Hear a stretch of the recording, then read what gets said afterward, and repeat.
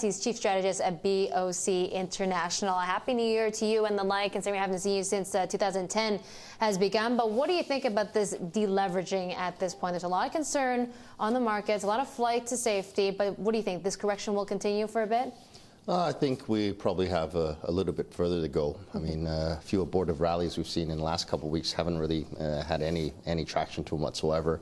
I think the most of it is really global asset reallocation. So the big global funds seem to be taking their emerging market, especially China positions, from massive overweight positions that they had last year down. So that probably triggered what we have now in the selling, and we're getting some follow through some other players now. So probably I think it'll be weak for a little bit, but probably not for the whole year. Yeah, okay, so when you say we have a further ways to go, how much further do we have to go? Gee, I could throw a dart and give you a number, but if I had to guess, I'd probably think about 10% or so. That would get us into that nice kind of 20% correction range for the year and 30% from the peak. And that's a pretty good number to bounce off of. From technicals, people are trying to bounce off a 200-day moving average. Yeah.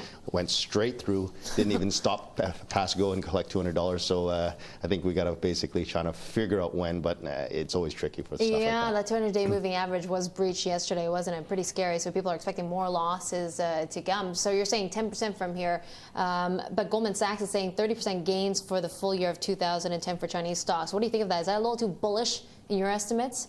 Well, if you're down 20-something%, you bounce back 36, you're pretty much where you started from, so that's not too bullish at all. So if you mean 36% from the highs, then that is really bullish. But it doesn't take much to get 36 from current levels. That pretty much gets us back to where we were in November. And by that definition, there's nothing well, you agree with the Goldman Sachs. You said that there will be a comeback in stocks for the year 2010 after this initial decline here, right? So what sort of gains are you looking at? Yeah, no, I think, for the full year, in terms of off the beginning of the year, we're still looking for some 20% kind of upside from kind of the beginning.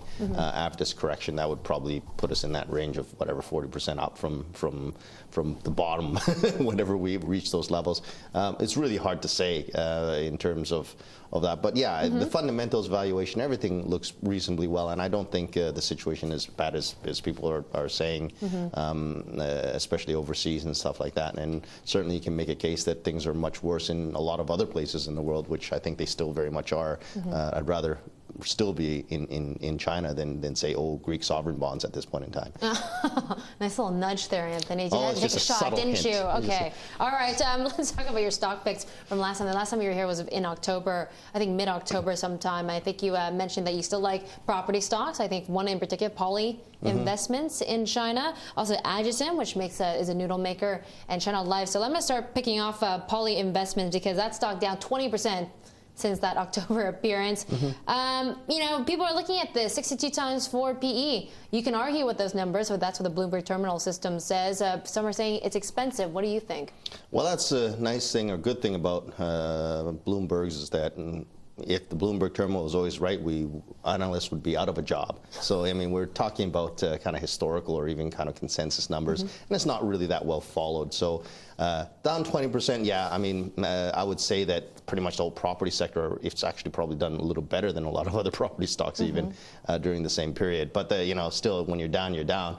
At these levels, I would be a big buyer of it. I think after the correction, I think we're still looking at the same asset injection story that we did before. Since that kind of October-November period, we haven't had any. But still, very much the company has made announcements to that effect that they want to continue with kind of growing the company and asset injections from the parent. The valuations now on a fundamental basis are down to some 50% plus kind of discount to NAVs, which just on a standalone without any asset injection story actually looks fairly attractive. So it's kind of, for me, nothing's ever a no-brainer, but when you can buy something that's cheap on its own and then you have kind of oomph behind it with some other story that if it happens would be great, that's as good as you can get. Right, okay, no, I agree with you on that one. But what about the concerns out there about the clamping down on China's property market? The Chinese government thinks there's a bubble on the mainland property side, so people are trying to avoid stocks like this. What do you say to those individuals? Well, at the end of the day, Alan Greenspan thought there was a bubble in '96, and it kind of kept going for another 4 years after that. Everyone has their own opinion, things like that. Personally, I'm not convinced that there really is a big bubble as an aggregate bubble in terms of assets. There is obviously overpricing in certain segments, such as luxury Hong Kong or second ring road Beijing or central kind of Shanghai, but the rest of the country, I think people are going to have to start to come to grips with a difference in attitude between a bubble and overpriced, or just get used to the fact that it's going to be a lot more different. That you should be spending 30 years of your income buying a house rather than 3 years of your income. But I think that mentality still exists in China. People think that house is something you should be able to take care of and buy in 3-5 years of savings rather than 30 years. Right, it's a big, well, China has a big savings rate, right? That's what most Asians do. Let me just ask you about Ajisen as well. This is the noodle maker. You said to buy this stock. It's up marginally, 1% since the October appearance. But this is still a play on the Chinese consumer story, right? Is it still worth buying into at this point? Well, up 1% is better than down 20. Yeah.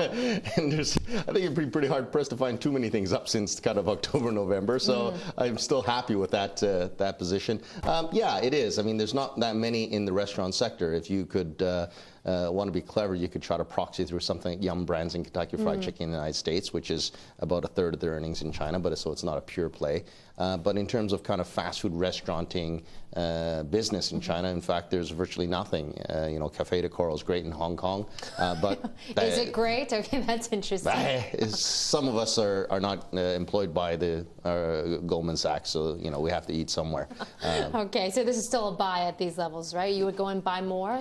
Yeah, I think, at these levels, it hasn't come off as much. I think it's still a buy, but there's also a lot of things in the consumer sector which have started to come off, which are looking more attractive, and that was one of the problems last year was virtually all the consumer space was trading at like 35 times PE or something.